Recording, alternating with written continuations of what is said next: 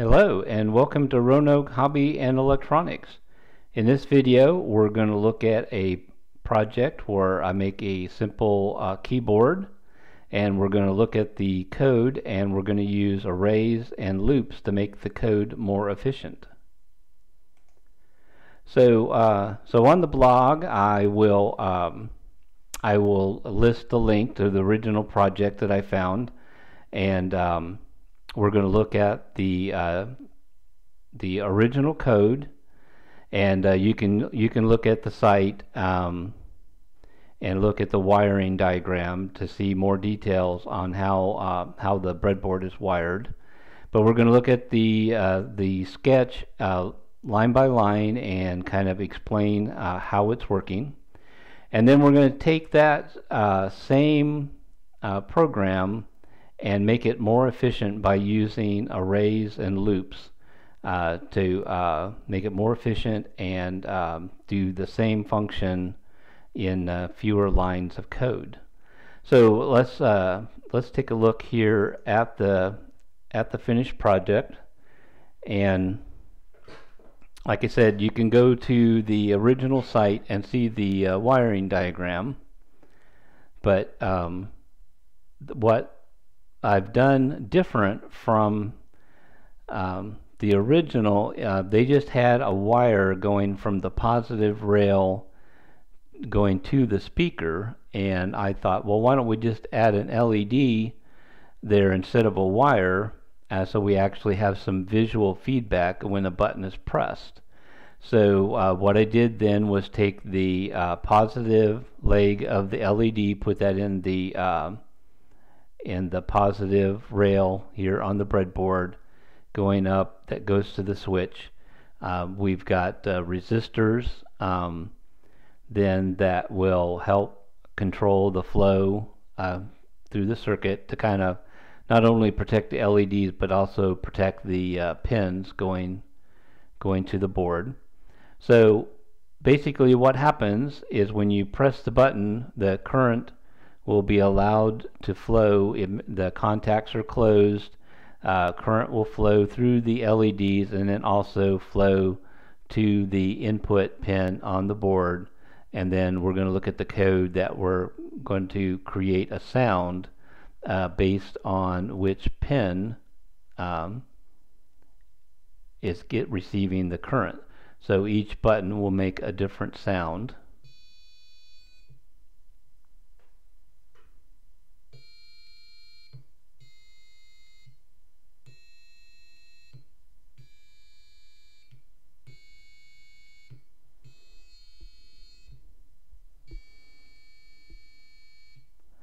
And I'm sure the tones are approximations. It's supposed to be from C to C, but like I said, it's a very simple sketch, so it's probably not going to be acoustically perfect, but it will give you a good idea on how this is done. Alright, so we'll switch here to the code, and this is the original, and given the link here, and I'm also going to post that on the blog. So we'll start off, they have created variables, so we can define which pin number we're going to use for the buttons, and we're going to C, D, E, F, G, A, B, and then C, the higher C, and then the speaker is going to be on pin 13, and then he's created then variables for a button state for each button and initialized it to be 0.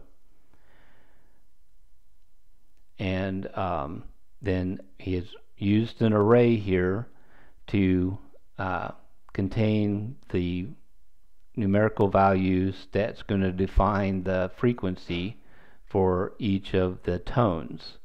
Now we'll go into a little bit more detail exactly what this means, but it's just going to be in this array one value for each button.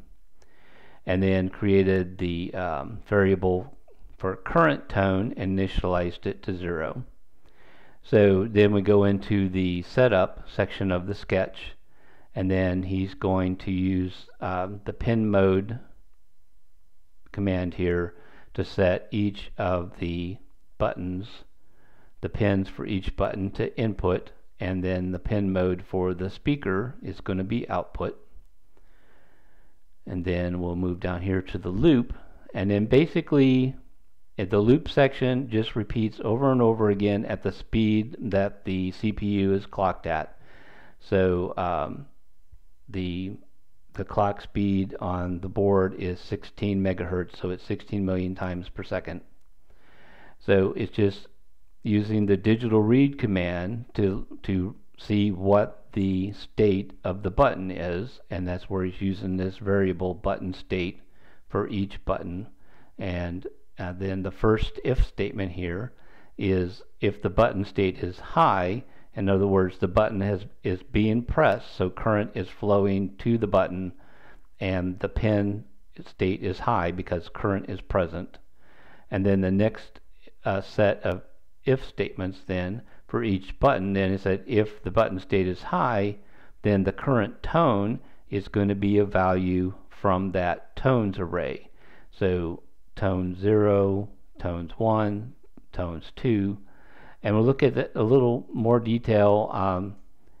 The arrays then are the position in the array starts at 0, 1, 2, 3, 4, 5, 6, 7 for a total of 8 values. And that's going to be important to keep in mind then when we're going to use a loop in the next sketch. We need to know how many values are going to be in the array. But once you start programming, you get used to the fact that the arrays start, the first position is 0. So it's a 0-based numbering system. So we scroll back down here. So he goes through a series of if statements. When each button state is high, then set the current tone to that value in the array. And then so here's how the sound is being made. Like I said, now this is repeating over and over very quickly. So the tone is created, then we're actually going to digital write. We're going to send current to the speaker by setting it to high. We're going to wait the number of microseconds that is in the current tone variable, and then we're going to set the speaker to low and wait the number of microseconds. And while the button is being pressed, this is going to repeat very, very quickly. So the number of microseconds we wait between the high and low that we're pulsing to the speaker, then that creates the frequency, and we get a different tone based on the number of microseconds that we're waiting. And then with if statements, you can also then at the end have an else. So if none of the if statements are true, else, what we're going to do then is set the speaker to low. So when a button is not being pressed, there's not going to be any sound. So that's what this last part of the last line here is for. It's just to set the speaker to 0 or low, so no sound. And as you can see, this sketch then has 94 lines and is perfectly functional, and it's actually very good as a learning tool because it's very explicitly stepping through exactly what is happening line by line. But what we're going to do then is I took this and I optimized it, and for the sake of kind of showing a demonstration of how to use loops and arrays to make the code more efficient and run in fewer lines. So I've created another sketch here, and I've given credit to the original that this is based on. And I'm going to create some variables just like the other sketch. The speaker is going to be on pin 13. But instead of doing 8 individual lines, then I'm just going to create an array here called button pins, and then we're going to put those buttons in the order that we need them to be. This is going to be position 0, 1, 2, etc. And then the same array that was in the other sketch with the frequencies, and then each position in the array is going to correspond. So pin number 2 is going to be that frequency, pin number 3 is going to be this frequency, 4, 5, etc. And then a variable called play note, and I'm going to initialize it as being 0, and button state, very similar to the other sketch, and set it to 0. So we get here a little further into the sketch, and the setup then, instead of doing 8 individual lines to set the pin mode, we're going to use our first for loop. And like I said earlier, it'll be important to know how many values are in an array, and we know there's 8 values.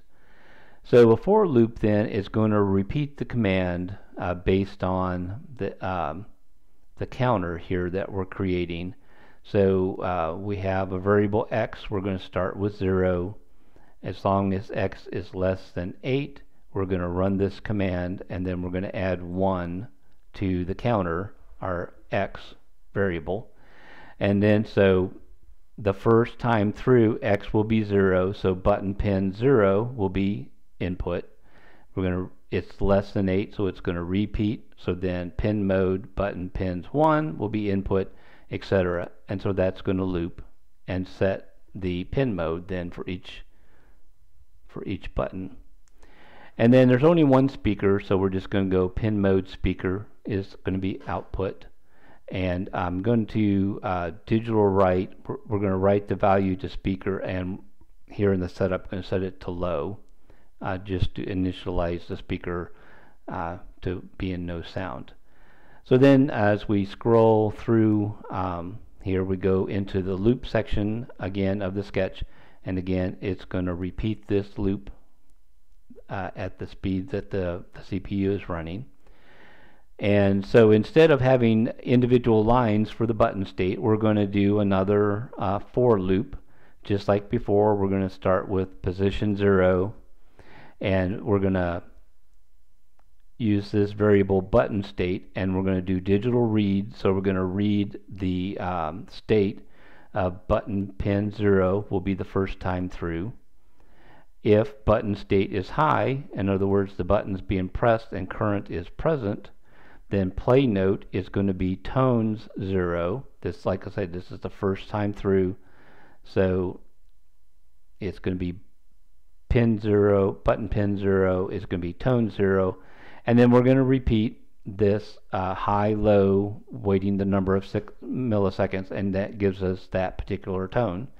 And then this is going to repeat 8 times. It's going to check the state of the buttons, and then play a note according to the frequency that's being stored in the tones array. And just like before, if none of these are high, then else, then digital write speaker low. So if no button pressed, there'll be no sound. And as you can see, then this now is optimized, and the exact same functionality is being performed in just 34 lines, and it makes it more efficient as it is running through. It's got to go through fewer lines of code to do the same task. So that's this project, and I think it's a good example of arrays and loops, a practical example. And so if you found the video to be useful and informative, like us on YouTube, give us a thumbs up. And stop by the blog at roanokhobby.info, where we'll be posting more projects as we go. And on the blog, we do have an online shop where we have some Arduino compatible boards and some Raspberry Pi boards and accessories. So if you visit the month of March, this is March 2016, you can use the discount code MARCHYouTube10 to get 10% off any purchase you make on the blog this month. So thanks again for watching, and come back again and as we get some more videos and do some more interesting projects.